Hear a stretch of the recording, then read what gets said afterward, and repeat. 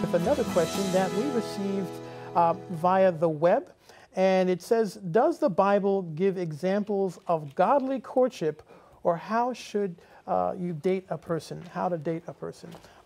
That is such a relevant question, isn't it? Yes, it is. I love that question. So I would love to hear what we have to share here, panelists from the Word of God here today. Well, we want to just take us to one wonderful couple in the Bible, Jacob and Rachel. And the Bible says in Genesis chapter 29, something there in verse 18 that I would just like to read. In Genesis chapter 29, verse 18, the Bible says, now Jacob loved Rachel, so he said, I will serve you 7 years for Rachel, your younger daughter.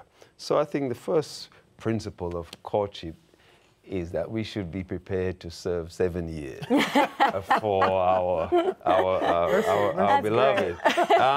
But it is a wonderful thing. In fact, the Bible... Why not 14 or, you know? Or more.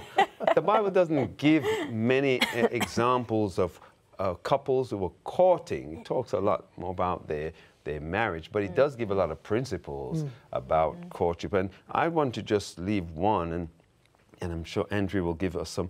The Bible speaks, for example, in Amos 3, verse 3, can two walk together except they be agreed? He's speaking there about compatibility. In 2 Corinthians 6 and verse 14, he says, what fellowship has light with darkness? In other words, but the text that I like and that I want to leave with us is in 2 Timothy chapter 4 and verse 11.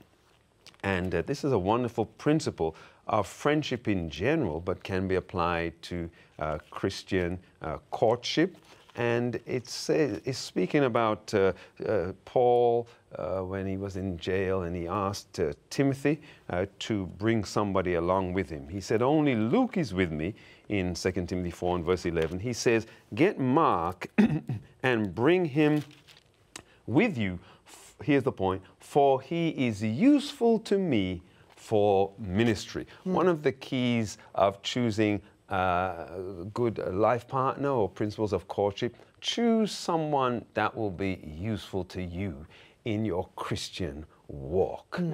Sometimes people choose somebody who is not a Christian, is not faithful, and they say, well, you know, I want to help them. I want to strengthen their faith. But marriage is not evangelism. You do not marry someone to help them make it to heaven. You need all the help you can get. Choose someone who is going to strengthen you and not hinder you on your way to the kingdom of God. Well, if I may, I want to take us to the Song of Solomon. Okay. And I'm just going to kind of go through just different aspects of the book. So the first part of the book, chapters 1 all the way to 3 verse 5, is all about their courtship. This is what at least we're calling it, right? Their dating time. Right. And the Song of Solomon is a beautiful love song that just describes a conversation between two people, between two lovers. And it's just written in a really beautiful way. And there are so many principles in it. I actually tell my youth and young adults who were actually studying this book and doing things from it right now, that I believe that every single person should be reading this book. Wow. And the reason why I believe that is because it shows you what a wholesome relationship is supposed to be like, right? So if you absorb yourself in this book, you are going to recognize when a person is not good for you, right? Because you know what true love actually looks like and what it should look like and what you should do in your relationship and what you shouldn't do in your relationship, right? And there's so many things in here where one of the things is they are both focusing constantly on what is lovely in the other person, right? Not just in their dating and courtship time, but also during their marriage, right? It never stops. And sometimes when we get married, I mean, it's so easy to focus on harping those things that we don't exactly like, right?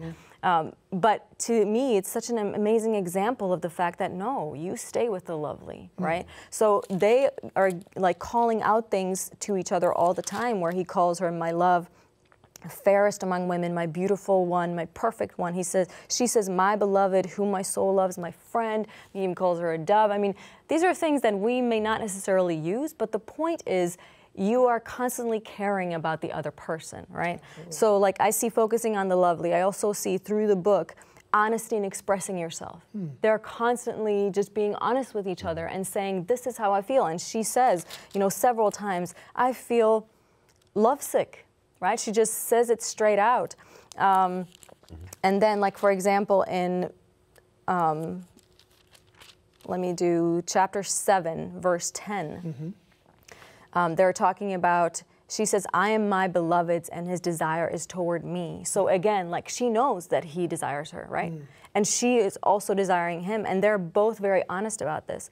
It also shows very much equality. They both have like equal voices. She actually speaks even more than he does. And the confidence, value, she feels like she's beautiful. And she says it straight out. She says, you know, I'm confident in who God created me. Where she says, I'm dark but lovely in chapter 1, verse 5. Or then she says in chapter 2, verse 1, I'm the rose of Sharon and the lily of the valleys. Beautiful. Right? I mean, she knows who she is. Amen. So to me, there are so many lessons. And then it kind of ends with, you know, that God's love actually comes through. Okay, yeah. And that it is God's love that's really holding this relationship together.